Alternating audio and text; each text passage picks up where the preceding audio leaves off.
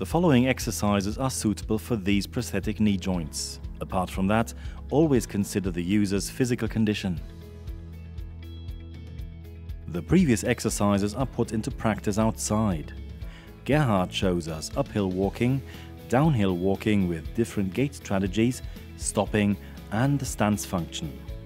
When choosing exercises, take into account the user's training level. Does the user move securely in everyday life? Are there any special routines that have to be trained?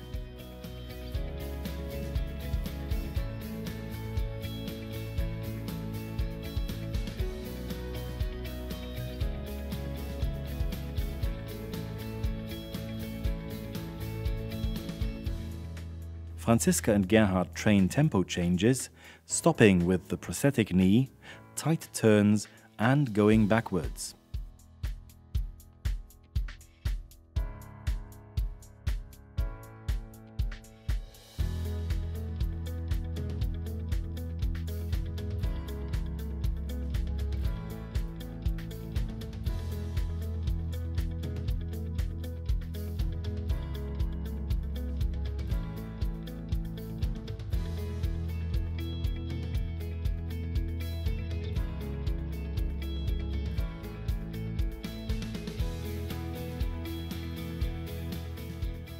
Curbs and other obstacles are good opportunities to include balance exercises in the outdoor training.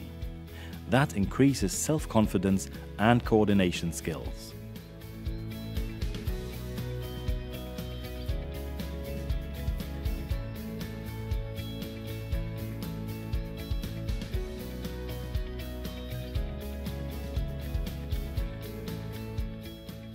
Franziska once again shows Gerhard how to walk across curbs.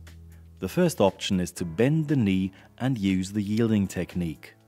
The second option is to extend the knee and use the normal stance release.